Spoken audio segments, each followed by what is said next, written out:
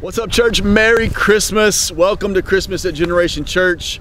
Man, this weekend is a special weekend, not just because we get to celebrate the birth of our Lord and Savior, Jesus Christ, but we also get to let you guys know, we get to let you in on where your Make a Difference offering went to and the stories tied to it. As you guys know, every year we say at the end of the year, we're going to give an offering that goes towards a project, a partner, which is an outreach partner, and a person or a family. So let's jump in and get started as we explain to you exactly where your giving went. I am standing here on this property. As you guys know, if you'll look over there, you guys know we have phase 2 going on in construction, our parking lot, all of that that's been happening because of your generosity at last year's offering. This year it's exciting news because if you didn't know this, we don't own all the property that's around us. There's actually 3 lots that we've already put in our master site plan that we don't own yet. Well, I want you to know, because of your generosity, the project you gave to this year, we just bought another acre of land right behind our church. We are one step closer to owning the property needed to accomplish our master site plan as a church. And what I'm really excited about is what this part of the land is going to be used for. It's going to be used for a special building project, but I can't tell you right now.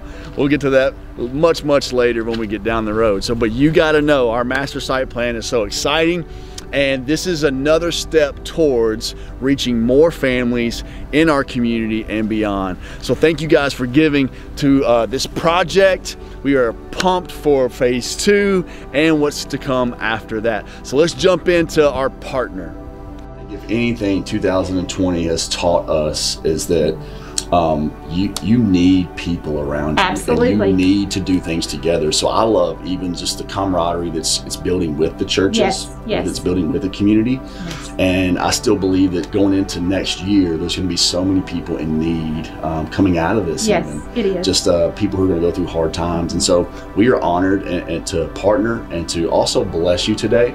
And so because of the generosity of our church and because of our Make a Difference offering, we wanted to make sure that you guys we want to keep not only helping with being there physically, yes, we want to help you financially. And so we want to continue to invest and pour into Portland Cares because we want you to know you guys are making a difference. This is so kind. Thank you guys so much. Yeah. I have to tell you, even during the shutdown, we kept doing the benevolence. We had to shut our store down because all the stores had to shut down. We continued to do benevolence. We prayed every single day, God, you have to provide. You have to provide through this. Because just our thrift store alone, we lost almost $45,000 in that 2-month period.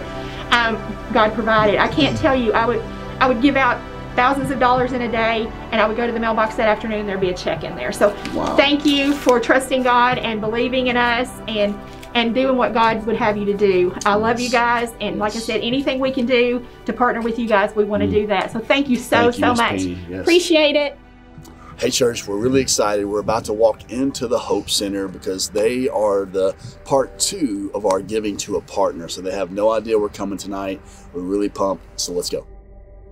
Celebrate victory because God, you didn't create us to be victims, you created us to be victorious. We want to present you with 2 checks tonight. Number 1, to just continue to say, hey, we want to continue to support the Hope Center.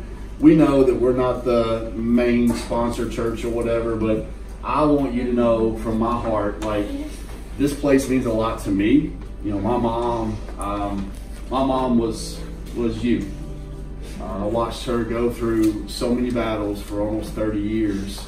What I want you to know and encourage you is she made it through, and she's doing well, and she's on her feet, she's doing well, and I just want you to know, like, you guys have my heart.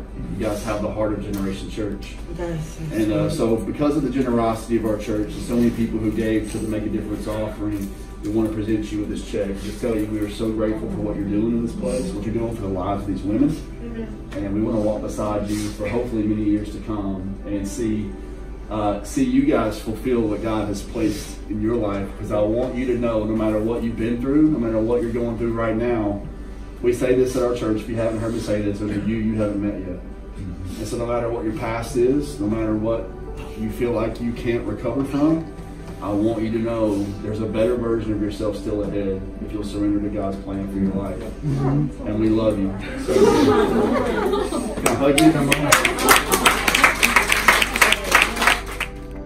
Guys, what a powerful experience with the Hope Center. I hope you guys enjoyed that, man. What a blessing. They are truly some incredible ladies. But now we get to go into the person or the family that you guys gave to this year, and it's a powerful story. If you're new with this or you're not familiar with the story, back in October or early November, we lost somebody dear to us, John Roberts, who was on our worship team. Him and his wife Lindsay had been coming to our church for about a year, and they had just gotten highly involved, jumped into small groups, leading small groups, and truly their lives have been changed, and they were impacting other people's lives. And for reasons that we'll never know, God himself only knows, God chose to take him home. And so this Christmas, we wanted to bless Lindsay and their one-year-old daughter, Rachel. So check out what your giving did for the Roberts family. Like, we're stuck with you. And you're stuck with us, whether you like it or not. Hallelujah. But we did a couple things special. Obviously, you know that we're in the middle of our Make a Difference offering, and it's that time of year. One of the things that we want to do to honor John's memory is when we build this course, one of the holes that will be played will have a disc that remains inside that hole. And they have to play with this particular disc. And it's actually a disc that John loved to use. Yeah, that's the one. But it just says, in memory of Jonathan Roberts, aka Johnny Rob, please toss this hole for John. He loved this sport, and this is our way to keep his memory in it. Leave this disc in the basket for the next person to throw. If found on the last hole or in the woods, please take it to hole number 1. We love and miss you, John. And of course, it has his date. So we wanted to present that to you today. And also, we wanted to say thank you, first of all, for the generosity of our church. But because of that, we chose you as our family this year. And we know that you started a trust fund for Rachel. And we know that you're doing whatever you can right now to just figure out a way to lead as a mom and pick up the pieces. And we want to help put some of those pieces together. And so we want you to use this however you and your family need it. But if you want to put it in Rachel's trust fund, or you want to take care of any expenses that you have, we want you to know that we love you and we are honored to give this gift to you and your family. And we love you.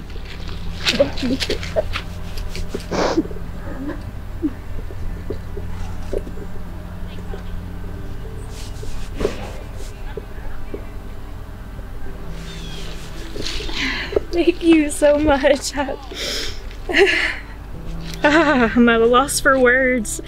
But I will be praying for it. It's amazing, the series and reset of going over of partnership, and that's really struck me because I was struggling. John was the financial guy, and I just kind of watched over. So this is